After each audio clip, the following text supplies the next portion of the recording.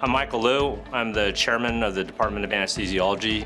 I was fortunate as a young physician to come across a mentor here at City of Hope who instilled within my practice and my belief the importance of listening to patients, understanding their concerns. So it's not necessarily just because I assume surgery is painful that pain is the #1 concern.